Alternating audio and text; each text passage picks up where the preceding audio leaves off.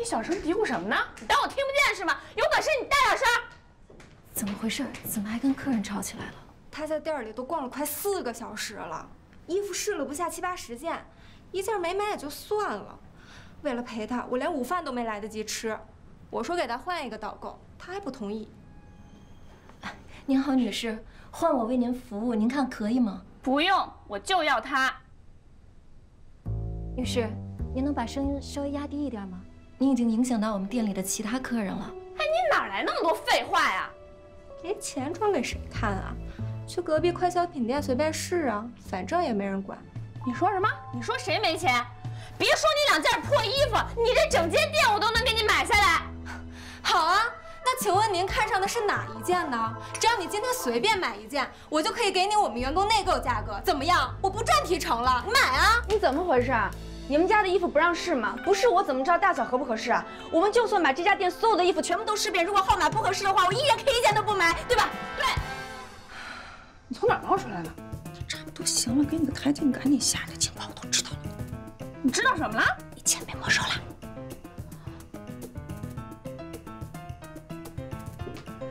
欧阳，他们刚才都欺负我。不好意思，欧先生，我不知道这位小姐是跟你们一起的。欧阳，我中了网贷钱包了，把信用卡借我刷一下，回去我就还了。什么网贷钱包？装什么装啊？李薇薇，你还是消停点，赶紧回去刷你的碗去。你哥已经给我交代过了，坚决不允许把钱借给你。再说了，你没钱跑这种地方逛什么逛啊？哦，对了，刚才项链给我包2条。好的，欧先生。为什么要买2条？你1条，思雨1条。你给他买东西，你都不把钱借给我。李薇薇，我已经跟你说得很清楚了，赶紧回去刷你的盘子去。没钱别老来这种地方瞎逛，听到没有？你笑什么呀？欧阳，你给我买项链干嘛？我刚看了，价格很贵的，你给思雨买就可以了。我跟这个项链一点都不匹配，你快去跟人家说，让人家把项链退了。这事儿就这么定了。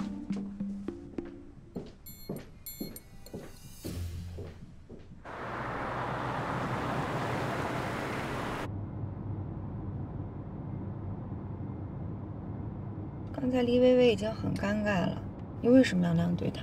我怎么对她了？是她自己缺心眼，我能有什么办法？其实我觉得黎薇薇真的挺可爱的，虽然有的时候有点缺心眼。比你还缺心眼啊？我比她强多了，好吗？哎，我跟你说，黎彤抉择一点都没错，她是该好好洗洗碗。今天这事儿就是给她很好的一个教训。哦，对了，我认真的想了一下，这条项链太贵重了，我不能要。哎，说了多少遍了，不许摘，好好戴着。它真的很贵重，我带着它我心里不踏实。基于你前段时间呢一直被蒙在鼓里，也挺辛苦的，就当是我对你的奖赏吧啊，戴着。一条项链你就想让我原谅你啊？我谢谢你啊，那我更不能要了。我最近这段时间内心受到的伤害，根本就不是物质能够衡量的。不许摘，好好戴着。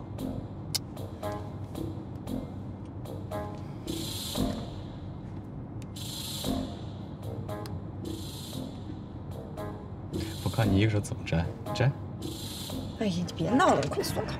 哎，你不摘我就松开。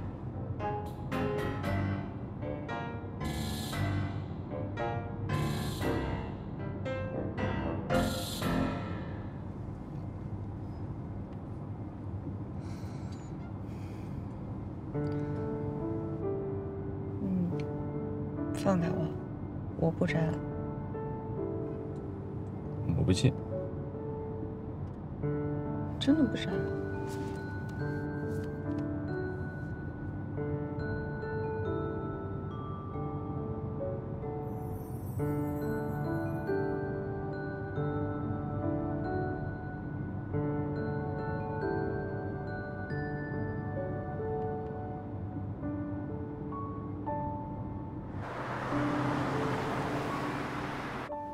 真遗憾不能亲眼见证明天的发布会了。祝你们一切顺利。托你的福，我们一定会顺利。对了，思雨，非常感谢你这次对我们的帮助，小小礼物不成敬意。你快来打开看看。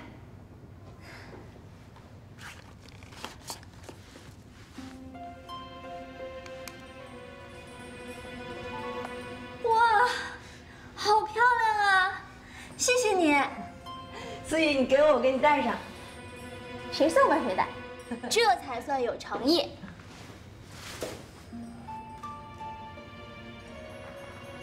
好吧。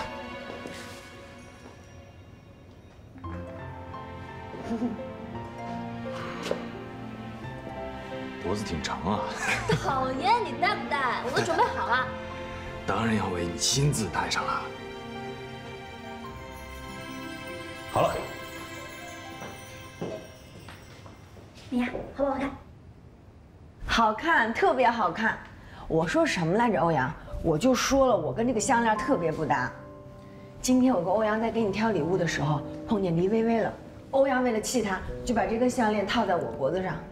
我就说我跟她不是很搭了，我必须得把它还给你。又来了。我送你项链不是为了气李薇薇啊，都说了是真心向你表达我的谢意。再说了，这项链怎么就跟你不搭了？挺搭的呀，非常搭。我觉得他说的没错，你戴上之后特别美。再说了，你跟我戴姐妹项链，不高兴？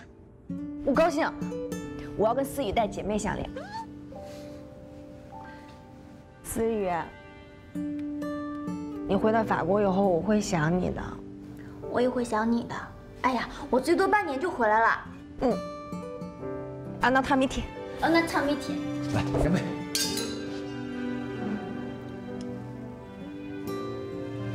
快吃菜吧，菜都快凉了。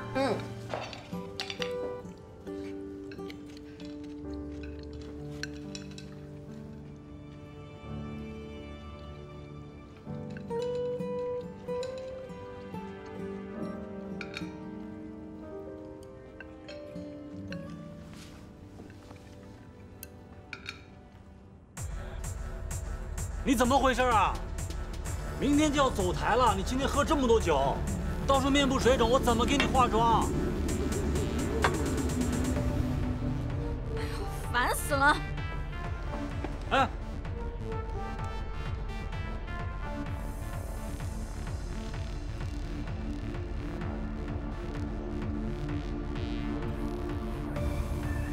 又因为他心情不好啊？你说你俩都分手这么久了，你还对他余情未了？话说回来，哎，那林美雅她不是欧阳的秘书吗？我跟她就因为这次发布会的妆容风格沟通过好几次了，挺不错一女孩。哎，再怎么说，你们俩已经分了，她愿意找谁就找谁，跟你没什么关系。而且你说你条件那么好，找个谁不行啊？行了行了，赶紧回家吧，别再为这个欧阳伤心了，好好休息，明天起早呢，走吧。我就是不服气，当初欧阳他爸不同意我们在一起，他一句话都没说，直接把我给踹了。可现在，你说他为了这么一个女人，这样，我帮你出出气。明天的发布会我不去了。什么？我说明天的发布会我不去了。你不去了？对，你想啊，化妆新品展示，首席化妆师因病没有到场。就这么定了。啊？哎哎，我开玩笑的。手机。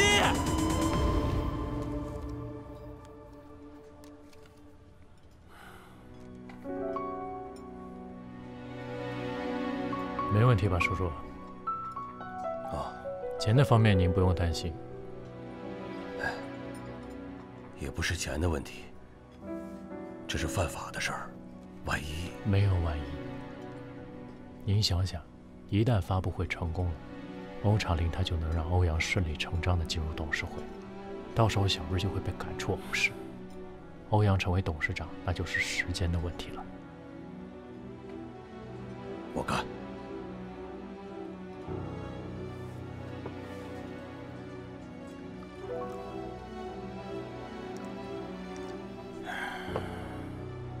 来，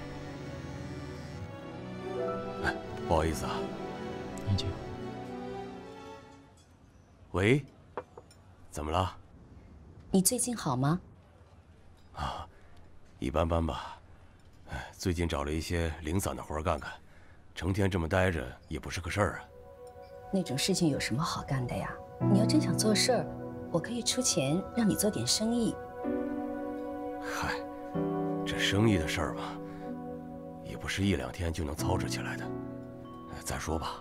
好了，这事儿我做主了，你自己好好想想你想做什么，想好了告诉我。那好，那我想一想啊。行了，我现在还有点事儿，我就先挂了啊。好，你想清楚了，给我打电话。哎。朋友啊，一个熟人。来，为了小瑞。哎。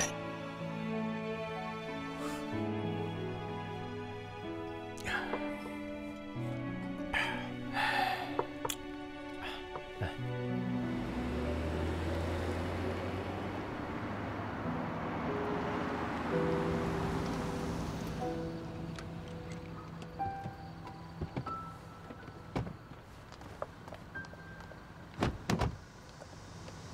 你们快回去吧，明天还要忙呢。我会想你的，思雨。思雨，一路平安。好了，快去吧。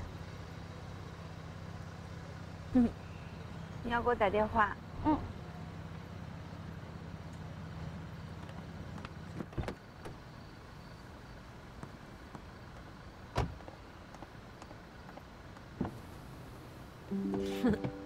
你快点回去吧。你们也赶快回去，到了给我打电话啊。拜拜。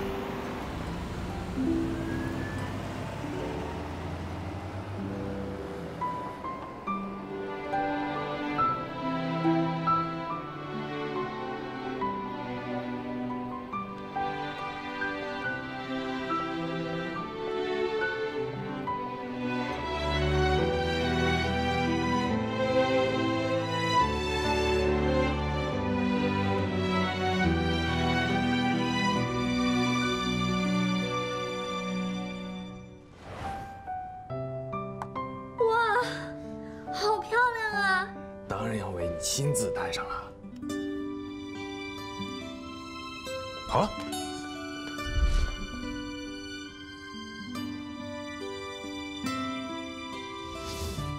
我一直想问你个事儿，你跟欧阳进展到哪一步了？什么进展到哪一步？就是上司和下属之外，你俩有没有更进一步的发展？没有更进一步的发展。我们俩就是最单纯的工作关系。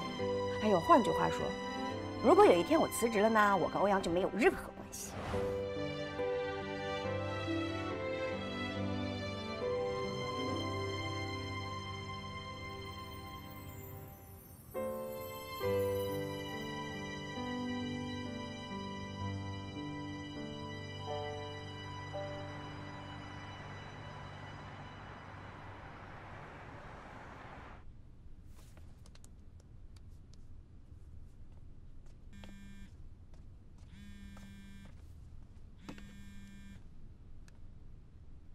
Hello，喂，安迪，我昨天晚上喝大了，说的话可都不作数啊，你可别真不来。再说这活动也是欧阳一直在弄的。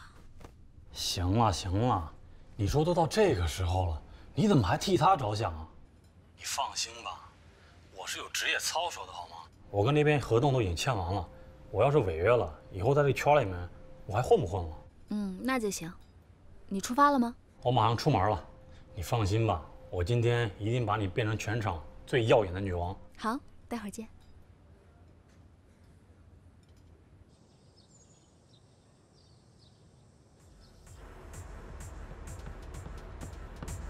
木木，安迪联系上没有？没有啊，1个小时以前就不接电话了。不接电话，你接着打呀！我一直打，但他不接啊。你继续给他打电话。嗯，好。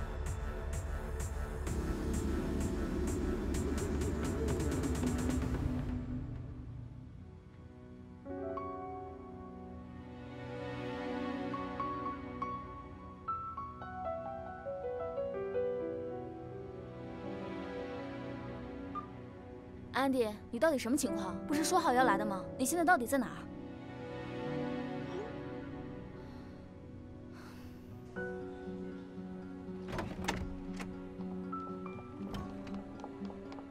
不好意思啊，跟我来一下。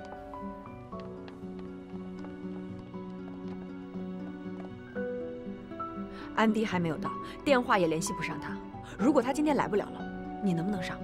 我可不行。平时我们这些助理就是打个下手。那么多助理，没有一个人可以替代他吗？怎么回事啊？安迪怎么还没到啊？还有1个多小时就开始了。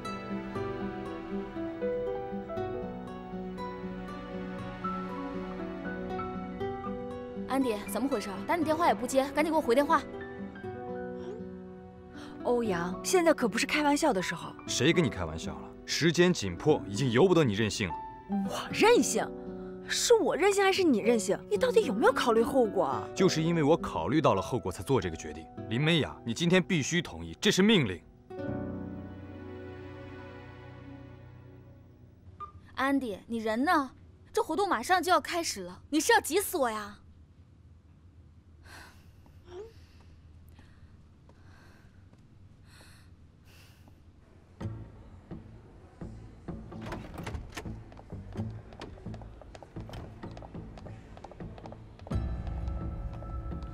大家安静一下。从现在起，将由我代替安迪，作为今天的首席化妆师。各位助理，现在开始给模特打底，统一用我们的彩妆3号。大家听明白了吗？大家听明白了吗？还有你，为什么要坐在桌子上？这是一个认真工作的态度吗？我刚才说的话，大家听明白了没有？明白了，听明白了。好，开始干活。我先去趟 Grace 那儿，这儿先拜托你了。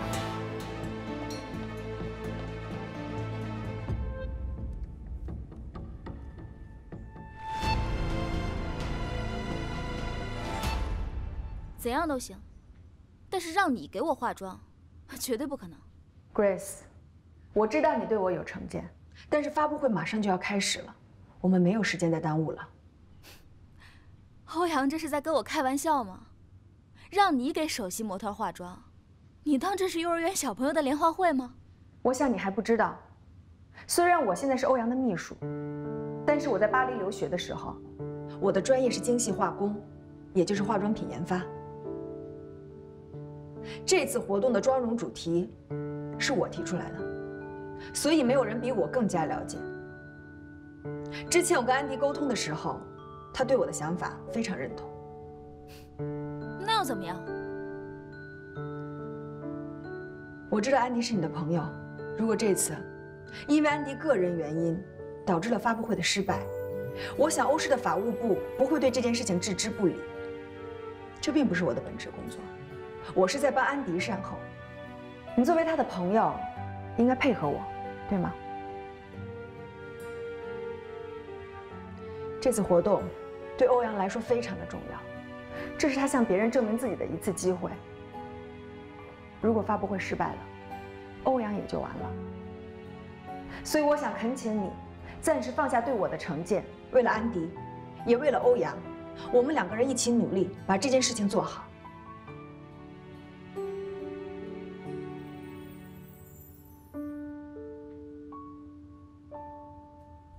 前厅都布置好了吗？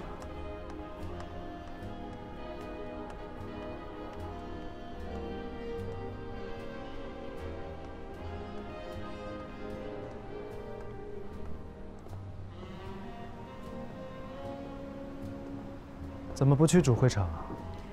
这里清静。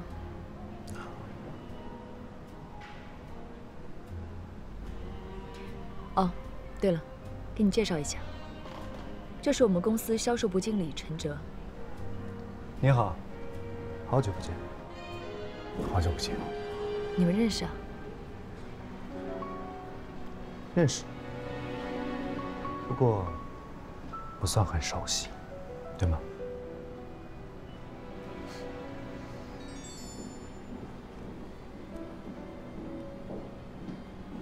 不能先聊。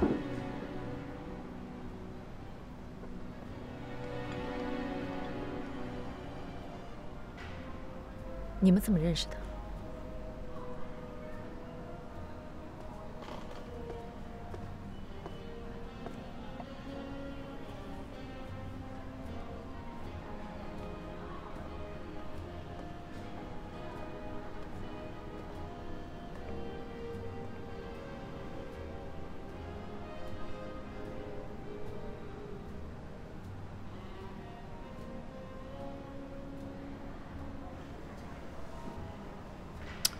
说来也巧，他的前女友林美雅的养父开了一家大排档，恰巧就在我离家老店的正对面。你这里还真不错。确实不错。不过这次活动的成功举办，对你们集团的战略部署意义非凡。还有，欧阳是你的弟弟，也是我最好的朋友，为兄弟两肋插刀，希望你不要介意哦。为兄弟两肋插刀当然是好的，但不要因为兄弟年轻冲动不懂事，就可以趁火打劫。我有吗？新酒店开张当然要造势了，我和欧阳鹬蚌相争，你坐收渔翁之利，这就是你所谓的两肋插刀。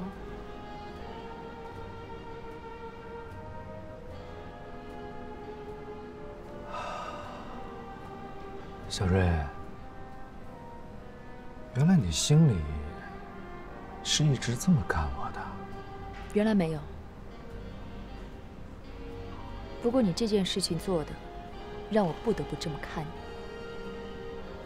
变了。我有吗？有。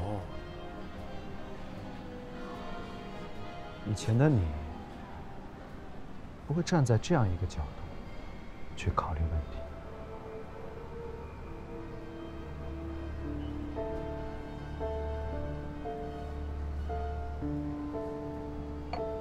还有事，石培。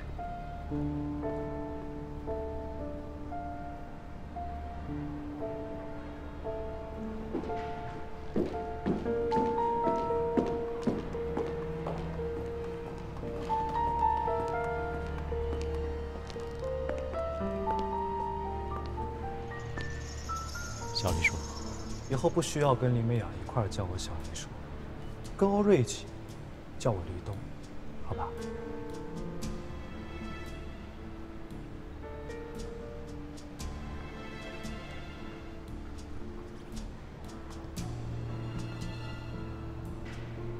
还有，虽然各自有人生，但若要人不知，除非己莫为。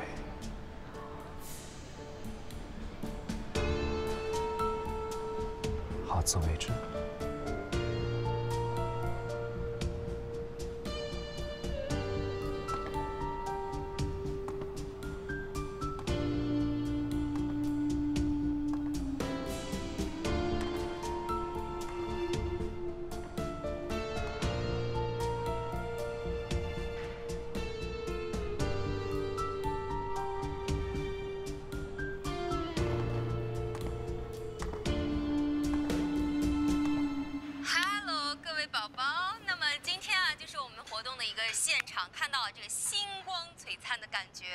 然后在这个现场呢，我们一会儿就开始了我们非常炫酷的 T 台秀。那么就跟随着我们一起来登上今天这样一个主 T 台。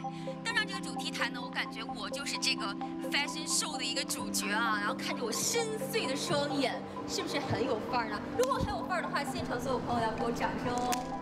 掌声响起。那么我的这个 T 台范儿就要开始了，我的首秀哦，宝宝们关注主播不迷路，关注主播带你上高速哦，不对，是上 T 台。那么跟随我呢，一起走入我们 T 台的后台。走到这里的话呢，宝宝们，如果你们有礼物的话呢，千万不要吝啬，给主播刷一刷，安排那么接下来就是一个神秘的时刻，这个门上写着非工作人员禁止入内。但是呢，如果你们的礼物到位的话，我就毫不犹豫地冲进去。好，没毛病啊，这个画面啊，我喜欢，方方面面没毛病。让我们一起开启化妆间的神秘之旅。哇哦 ，Hello 大家，看到我们的 model 们都在开始他们的这个换装啊、化妆的一个环节。哇哦，比基尼模特哎，哇，就是这么有范儿。这是哪里？内衣秀，我的天哪！来跟大家打个招呼吧，宝贝儿们。看到啊，真的是非常的漂亮，让我都非常的羡慕。看到我身后还有我非常可爱的小模特，那他们也许将来就是这个 T 台主秀场上的超模。接下来就是我们今天最为激动的环节，我们的游艇刷起来的话，好，就是这个节奏哦。游艇刷起来，我就开着你们送的游艇冲进 Grace 的化妆间喽。1、2、3，我不同意。我的妆看，这不就是倾国倾城、颠倒众生的超模？你们是什么人？出去！你不要再拍了，我是工作人员，不能进入，请你出去。真的，我们在看，不要再拍了，我们很喜欢她，出去！真的是我们所有人的女神。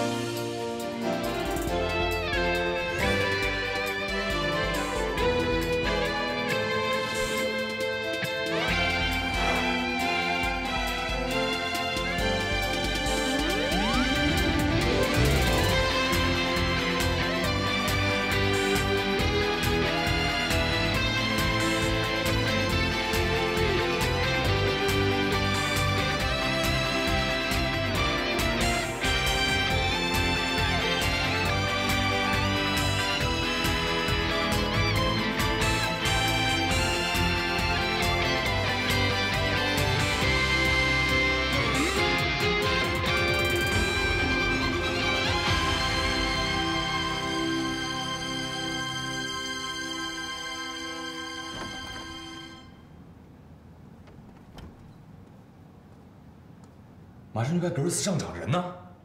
我已经给他化完妆了，他现在正在换衣服呢，一定会准时上场，不会误场的，你别担心。画怎么样？还好吧，一会儿你自己看。干得漂亮。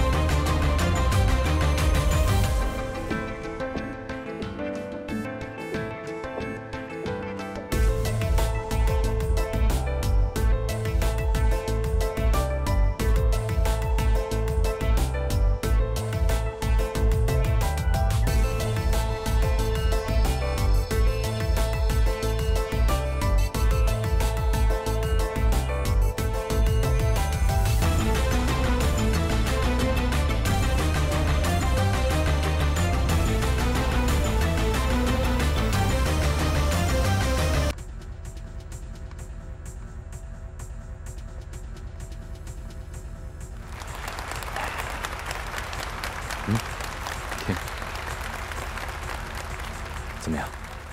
我说你行吧？你还说，你知道我冒了多大风险吗？你得赔偿我精神损失费啊！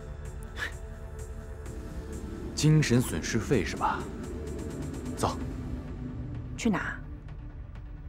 我能赔给你最好的精神损失费，就是今天观众的掌声。哎，走。我真不去。走。哎呀，欧阳。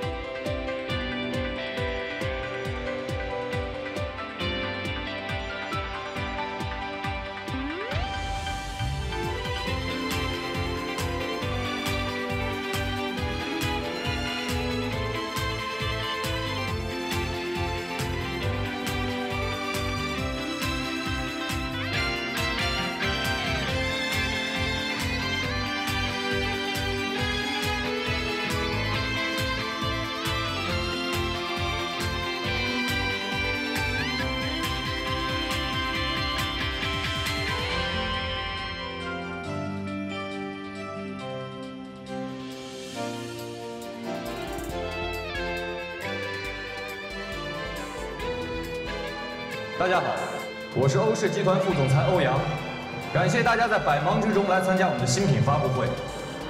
站在我身边的这位，就是这次发布会的首席化妆师林美雅小姐，请让我们以最热烈的掌声，为她这次精彩的表现鼓掌。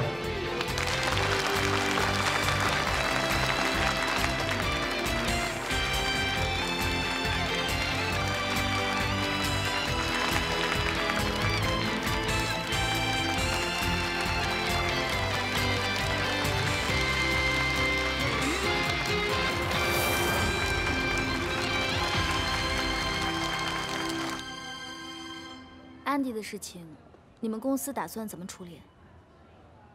如果按照正规的流程，公司的法务部一定会追究他的违约责任。不过我们今天的发布会办得这么好，我想欧阳他应该不会再追究了。今天早上我出门之前还跟他通了电话，他那会儿正准备出发，所以这事儿真的很蹊跷。安迪到现在都没有接电话，我联系了他所有的朋友，安迪都没有联系过他们。你说他不会出什么事儿吧？ 那这样吧，不管安迪先跟谁联系，我们俩都要第一时间通知彼此。如果到晚上，安迪还是没有出现，我们就报警。林美雅，今天的事情我要谢谢你，你的妆面真的很出色，我也为我之前的态度向你道歉。你千万别这么说，我还得感谢你呢，谢谢你配合我们。其实我今天心里也肝颤，我纯属是赶鸭子上架。你也太谦虚了。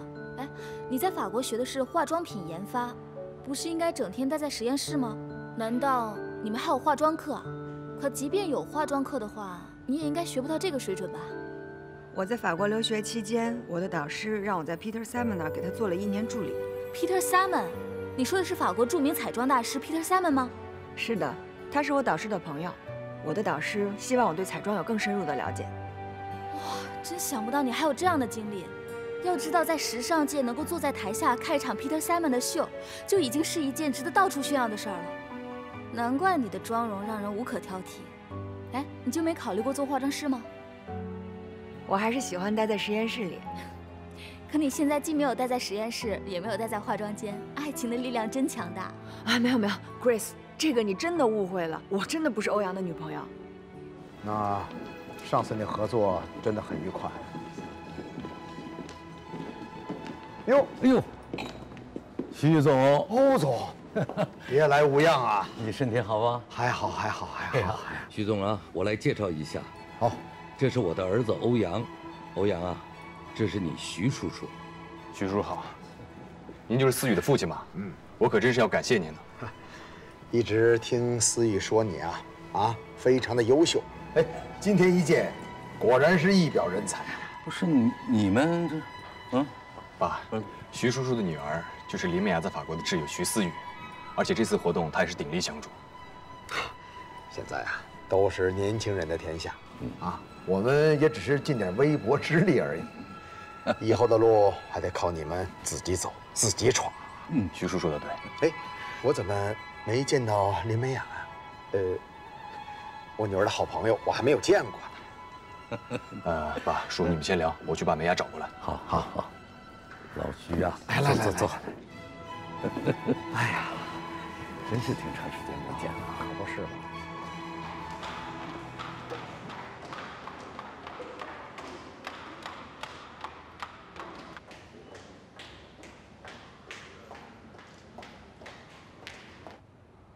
我了解欧阳，他虽然孩子气，却很有责任感，但他有一个致命的弱点，就是怕麻烦。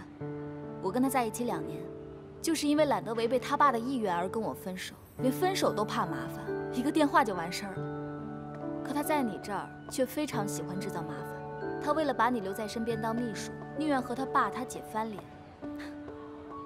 你就没想过这是为什么吗？真的不是你想的那样。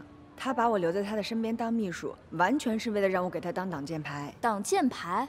挡什么 ？Grace， 林美雅，你们这2个不要脸的女人凑在一块儿聊得这么投机，是在交流勾引欧阳的经验吗？哟，这么多年你倒是一点都没变啊！怎么从日本留学回来了？别给我提日本，当年要不是因为你，我也不可能去日本。他去日本跟你有什么关系啊？可能他自己觉得跟我有关系吧。当初欧阳实在受不了他，就跟他说，只要你去日本留学，并且顺利拿到毕业证，回来我就娶你。没想到他还真信了，我就想不明白，你说黎东那么优秀，怎么却有像他这么一个妹妹啊？你说什么？你再说一遍！哎，李薇薇，这是会场，千万别闹，别闹！给我起开，这跟你没什么关系。哎，我就不明白了，欧阳怎么会看上你这么个满脸玻尿酸的女人？下巴、鼻子、颧骨、眼角全都动过。哎，你除了个儿高是真的，浑身上下还有一个地儿是真的吗？就你这么个人造人，还有脸跟我面前谈论欧阳？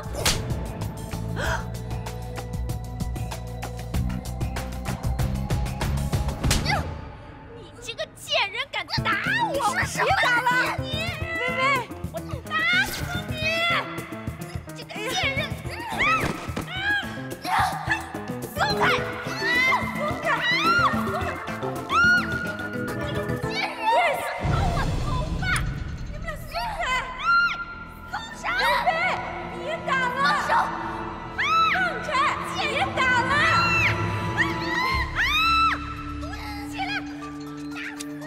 打了！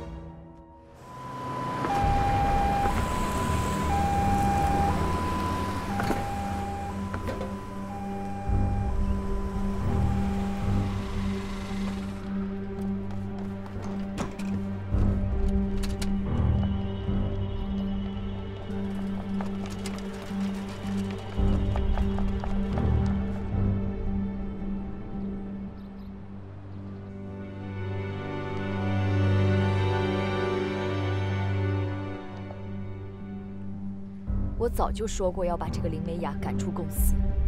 之前在公司大堂当着那么多人的面大出洋相，这次不仅仅是跟薇薇啊，还把 Grace 也牵扯进来了。爸，之前欧阳多少次因为这个林美雅跟你和我又吵又闹的，这些也都算了。现在我弟弟竟然因为他被砸得生死未卜的。不，你胡说什么呢？什么生死未卜啊？怎么说话呢？啊？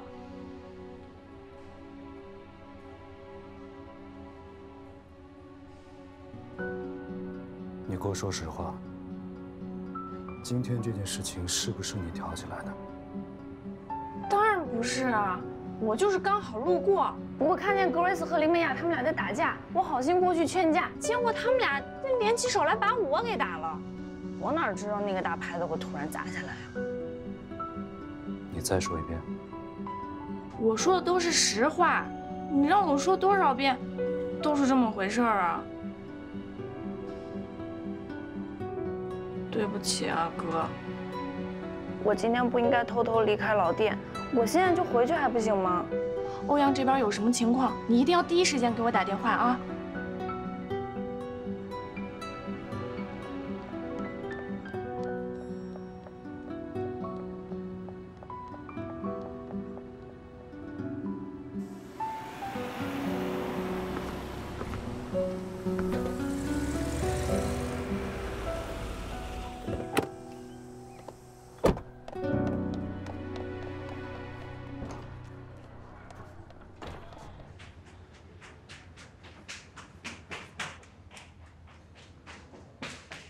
董事长，欧阳他怎么样了？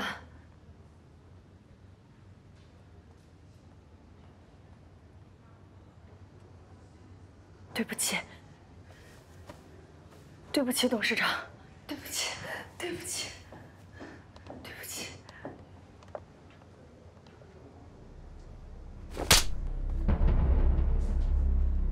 我不想在这儿看见你，你给我滚！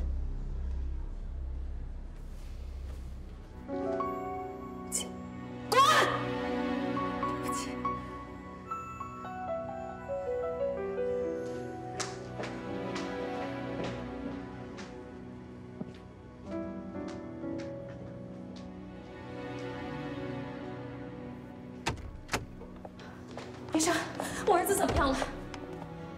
没事儿，这要搁一般人啊，肯定砸个够呛。但是您儿子的身体素质啊是真好，也就是晕了过去，这会儿已经醒了。我们可以进去看看他吗？进来看看。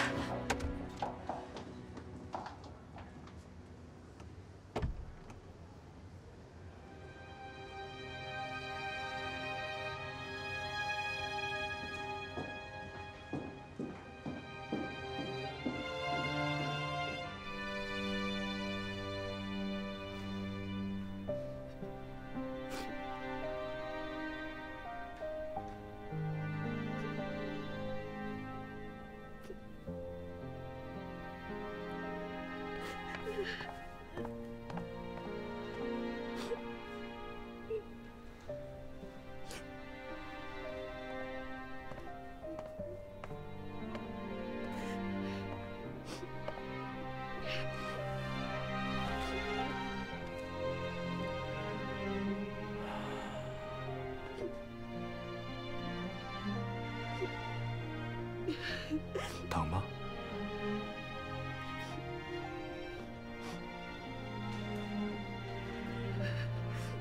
让你受委屈了。今天这件事情一定是薇薇挑起来的，你不用过多自责，这不是你的错，知道吗？小丽说，现在谁对谁错真的一点都不重要。欧阳，他要是死了怎么办？他万一死了怎么办呀？放心吧，欧阳呢，八字五行俱全，阴阳平衡，不含冲煞，命硬得很，所以这一次他也绝对不会有任何事情。你为什么那么肯定？我会算。你别跟我开玩笑。好，不跟你开玩笑。刚才医生跟我说，欧阳已经没有任何事情了。真的吗？医生是怎么跟你说的？医生说欧阳的身体素质啊，好的不能再好了。刚才只是晕倒了，没有任何其他事情。这会儿呢，他已经醒了。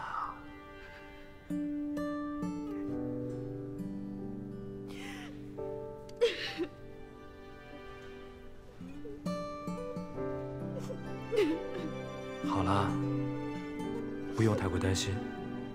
我会去找薇薇，把整个事情调查清楚，还你一个清白。喝口水，压惊。谢谢你，小李叔。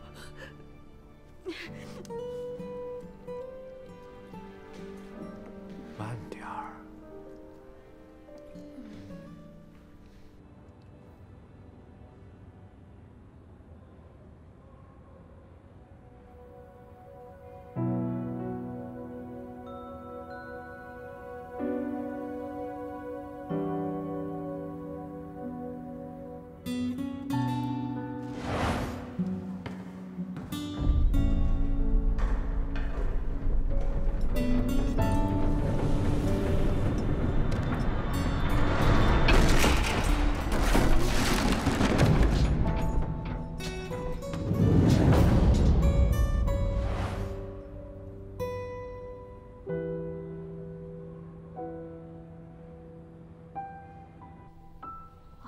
他竟然把他摁到地上了啊！这也太凶悍了吧！你看这，你看这，还打上了。你看，你看，这是3里的一台戏啊！就是。儿子，你现在感觉怎么样？妈，我一点事儿都没有，好着呢，放心吧啊。林美雅呢？她怎么样了？你都这样了，你还想着那林美雅？已经有人把林美雅打架，还有你救她的视频都发到网上去了。你知道网上怎么说吗？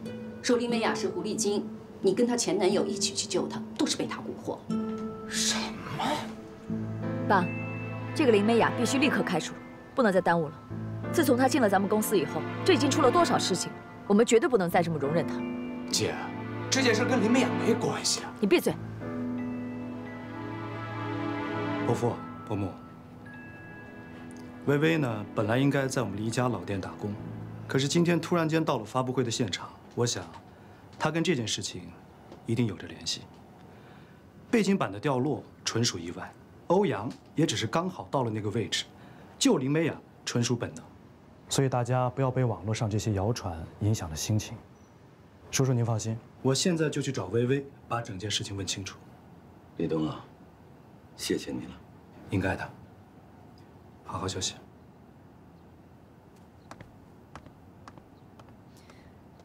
爸，那我也先回去了。回去我联系一下公关和媒体，赶紧让这场风波过去。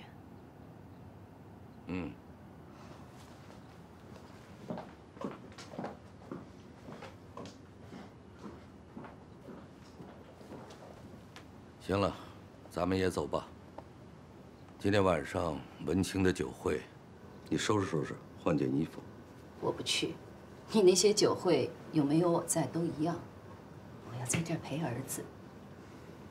他已经没事了，今天晚上酒会挺重要的，我们2个必须同时出席。走吧。妈，你就去吧，我已经好了，没事了。你看，我一会儿啊起床就回家了。你真没事了？真没事儿。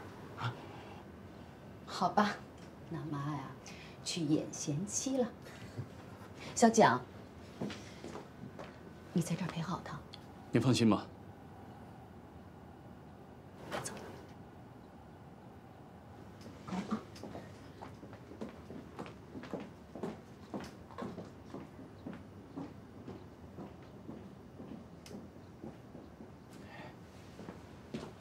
林美雅有没有事？她受伤了吗？她看上去并无大碍。你刚才昏迷的时候，她有来过，哭得很伤心，想问你的情况，但是什么？被你妈打了。什么？她打她干嘛呀？她人呢？她已经走了。手机。我现在给你办理出院。不用，我怎么着也得留这儿观察几天吧。你没事先回去吧，啊。好。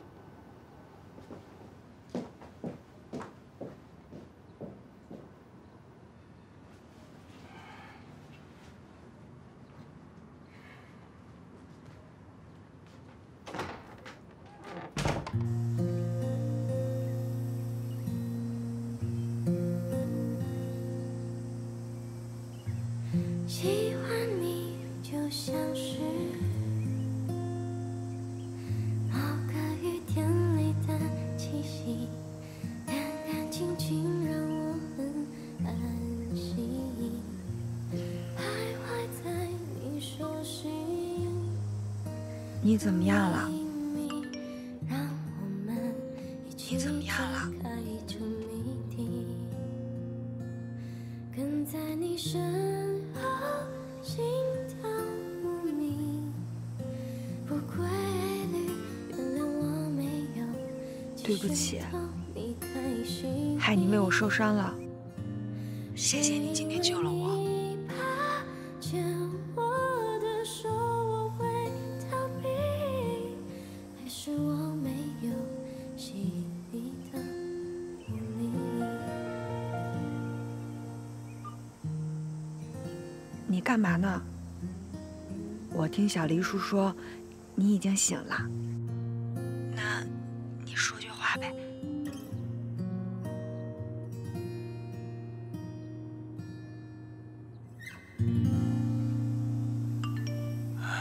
来307。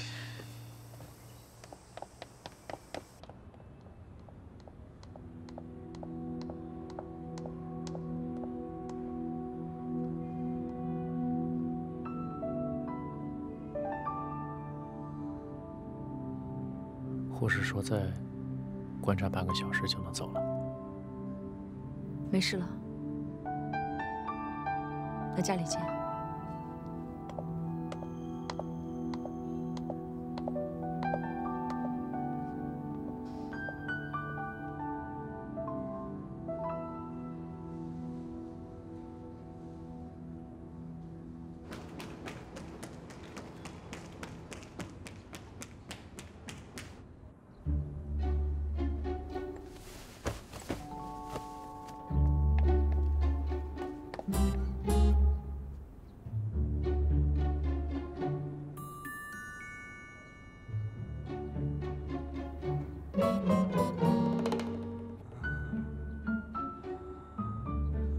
欧阳，你怎么样了？头疼不疼？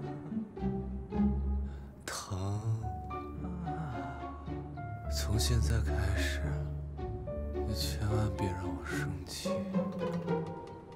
哎呀，也别说反驳我的话。医生说了，我不能生气，要不然我这头就更疼了。好，好，好，我不惹你生气，我不说话了。你好好休息，我不说话了。不说话也不行，医生刚才说了，我这头啊，得听好听的话，吃好吃的才能好。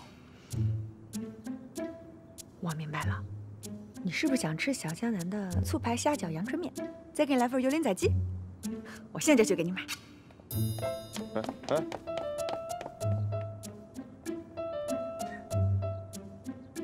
行动力够快的。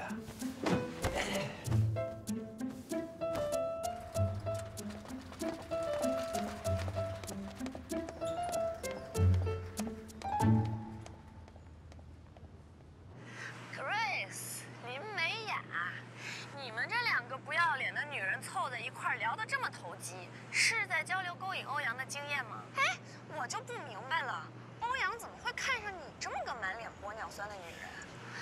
所有的视频都在这里，不在这里。眼角全都把这段视频拷给我，没有我的允许，绝对不允许外泄，明白吗？好的，李总。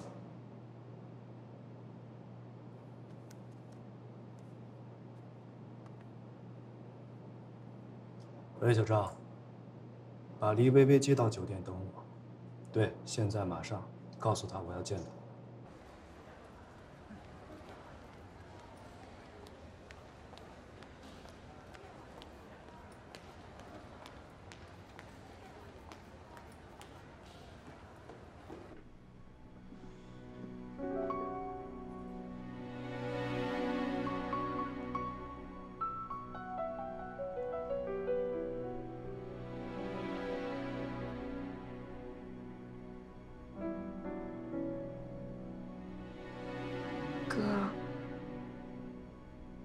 阳他怎么样了？欧阳他没什么事情。我就知道他不会有事的。哥，你能不能把我的手机还给我呀？你找我还得给司机打电话，多麻烦呀！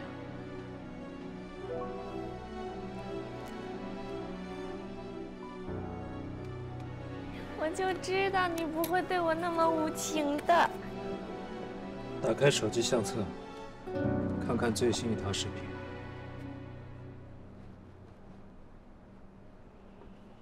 Grace、林美雅，你们这两个不要脸的女人！网上不知道是谁发布了一段断章取义的视频，现在所有的舆论导向在一边倒的批判林美雅，所以我调取了这段视频。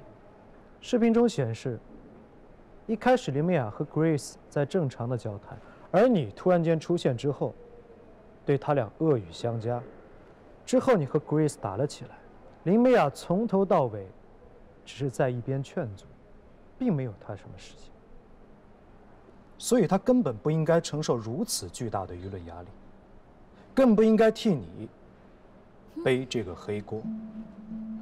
那么我要求你在微博上向公众澄清这个事实，并且公开地向林美雅道歉。我为什么要向他道歉？大家攻击他是因为他本来就是个不要脸的小三儿，说明公道自在人心。我才是欧阳的未婚妻，现在全世界都知道了。请注意你的说话态度和用词。你心里很清楚，欧阳从来没有把你当成过他的未婚妻，好吗？你一次又一次地把欧阳身边出现的每一个女人当做你的情敌。你认为欧阳不爱你是因为他们吗？你错了。你一次又一次的胡搅蛮缠，你认为你就可以打动欧阳吗？那么你更错了。薇薇，爱情不可以用假，而是要用真心，好吗？我怎么没用真心啊？我这颗心从里到外全部都是真的。好，那么就用你的真心，真诚地向林美雅道歉，向这个事情被波及的每一个人道歉。我相信，欧阳在看到你的态度之后，会选择原谅你，好吗？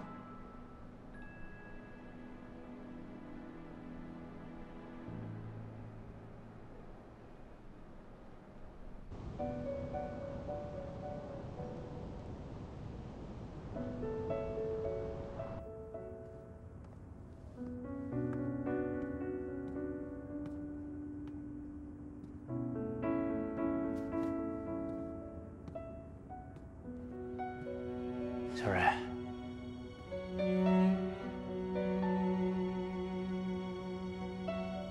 其实帮他挡那一下，代表不了什么，也毕竟是条人命。换做别人我也会，但既然那个人是林美雅，就当我还他们恩情。毕竟他爸爸把我当儿子一样，养了20年。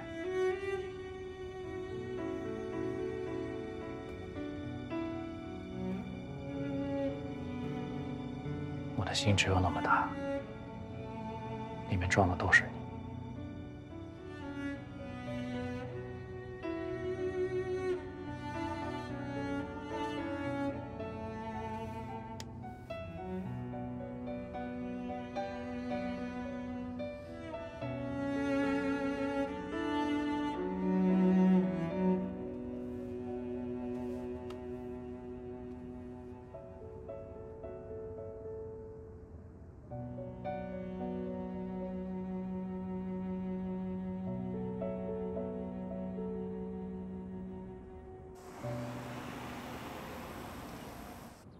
大家好，我是这次欧氏集团新品发布会现场参与争吵斗殴的当事人之一黎薇薇。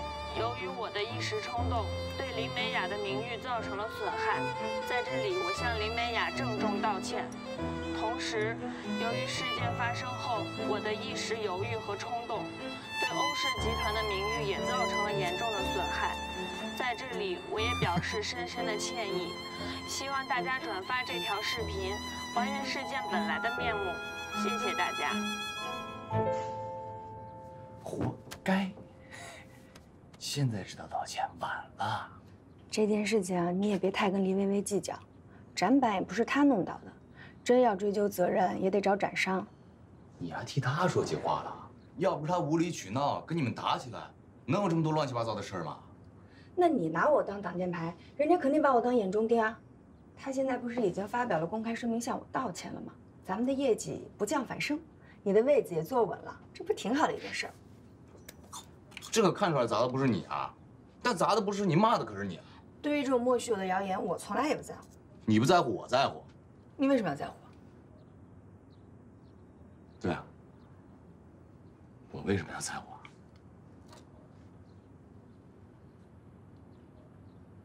他们说你是小三儿，那不就是说明我跟黎薇薇是名正言顺的一对儿吗？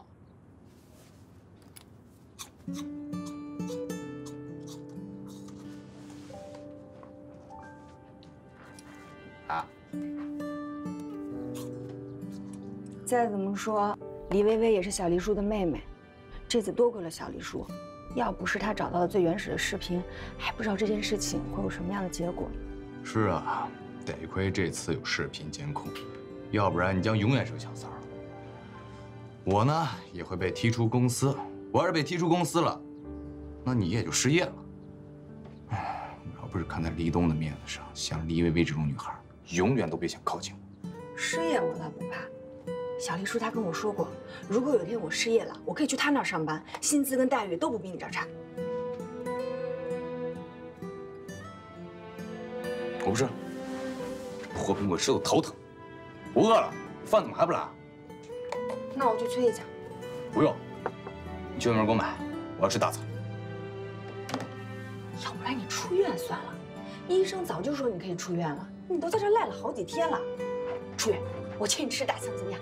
谁说我可以出院了？我还难受呢，我头疼。你赶紧的出去给我买大餐。好，我现在就去给你买大餐。